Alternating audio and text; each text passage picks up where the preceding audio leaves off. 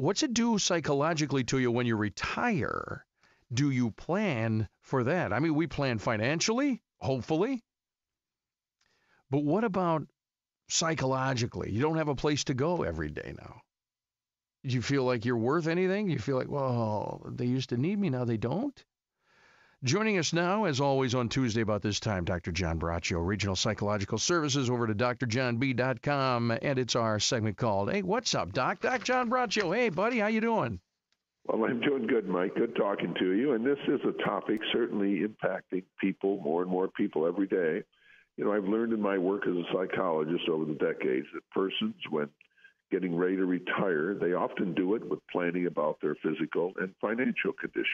Now, without a doubt, these really are important areas to evaluate when you consider retirement. The problem is, too often persons don't think about what the impact retirement will have on them psychologically. For example, a job is more than something a person simply spends time at. They know a job impacts a person's self-esteem, friendships, and the image to all persons they meet and interact with. Being a farmer, a psychologist, a bookkeeper, a physician, a governmental worker, factory worker, radio broadcaster, whatever. It's a major part of who a person is.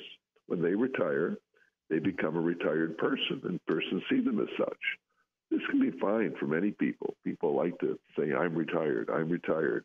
But for many others, no, they didn't realize the importance that their job had on them in relation to status and levels of friendship every day, levels of authority, and the constant interaction and challenges in the workplace. You know, one needs to prepare for such a radical change in their lives. And even persons who didn't like their job, we see this a lot too, that they can miss relationships and interactions that were meaningful to them on a day-to-day basis. And I've known persons and worked with many persons who were just not prepared for the significant changes that occur. Okay, the golden retirement years. We hear that a lot, don't we? The golden retirement years, Mike. Wow. Yeah. Well, and for many it is, but for many others it can be depressing, lonely, and demoralizing when the person feels isolated, bored, and even without purpose. This can even make a person feel guilty at their failure to feel fulfilled with their retirement. I've talked to people where that's true. They retired and they're saying, you know, Dr. Braccio or John Braccio, depending on our relationship, they'll say, you know, I just losing so much. You know, I just get up, I'm just watching the days go by. I don't have anything planned, nothing going on. Then a recent AARP study found 57% of retired persons say they had not prepared psychologically for retirement. So what do you do? I mean, what do you do to get ready for retirement?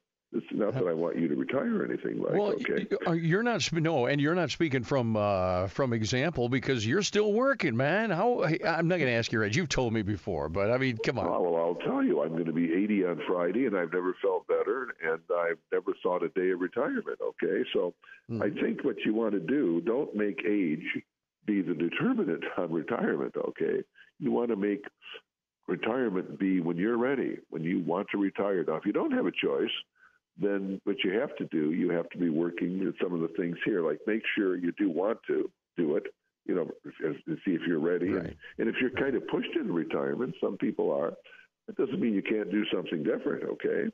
And again, as I just mentioned, you don't want to use age as the primary determinant.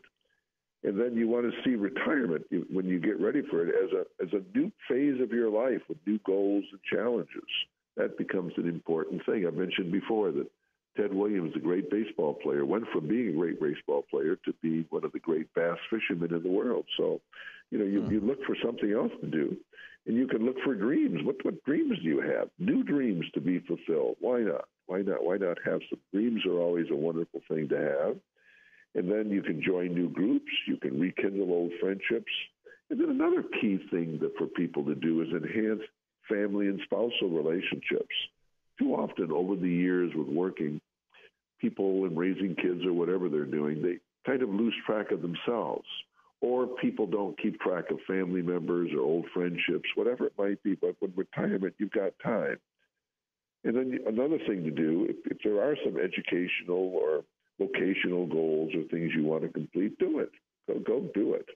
And then also if you're really not sure before or even if after retirement things aren't going well, you want to meet with a therapist experienced in dealing with the mental health of persons preparing to retire, as well as those who are retired.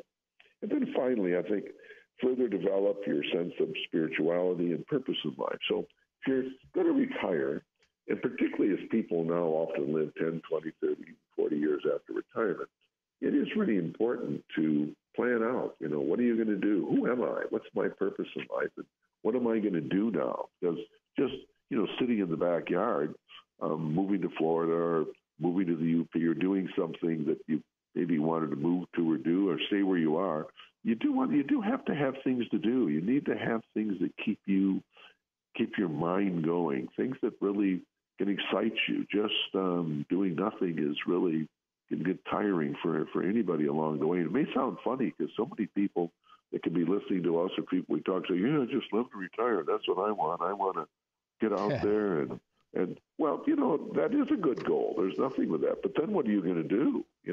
What happens? What about those friendships, those people you saw, those challenges you had every day to complete, meeting new people, just, meeting and having coffee in the morning or whatever it might be. And all of a sudden, there you are, not prepared. And boy, does this happen a lot, Mike. It happens so much more than you might think. So don't join that group. Be prepared, not just physically, financially, but also prepare yourself psychologically for the changes it's going to make in your life. And I would say probably just the overall thing, don't you think, Doc, is just having a purpose. We need to know that we are making a difference in whatever. We're doing something. We're productive.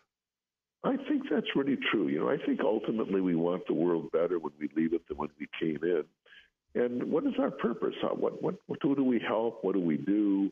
What have we brought? I mean, what is there? Like, I'll just say what's what our you're worth? doing and what you do every day. You bring people together, you present ideas, you have some humor in what you do, which I think is a great strength. And it's helping people, gets people going in the morning. So that's one thing you're doing. You also have a family, you have friends. So that's what you're trying to do. And everybody has, and I'm sure many other things, but it is really important to have a purpose. Why are you here? Why do you think you're here? These are key things, and in trying to enjoy each day that you have, live each day as if it's your last.